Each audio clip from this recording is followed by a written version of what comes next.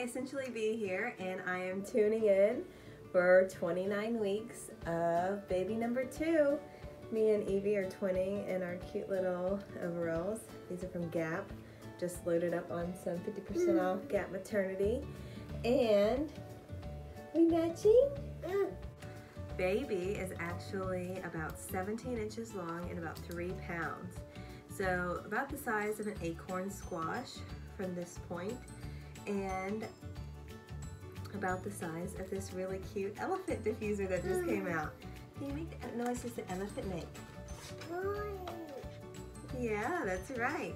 So baby is about 3 pounds, and baby is also developing millions of neurons in its brain, his brain at this point, and he is also starting to dream at night. Scientists have been able to prove through different diagnostic studies of brain. Baby has been growing quite a bit, and so that also takes into toll back pain, leg pain, inflammation. And so a product that I've super loved right now is doTERRA's Copaiba soft gels, and so I'll take one of these in the morning and one at night, and it helps decrease inflammation, helps elevate my mood, helps any kind of soreness or tightness, and is really great at helping the neurons in the brain.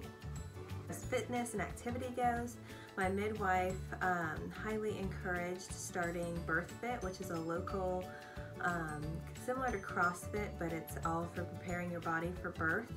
Especially a natural birth, you want to make sure you are going to be able to physically stand up to what is going on during birth. So toning certain areas, like doing a bunch of squats and doing a bunch of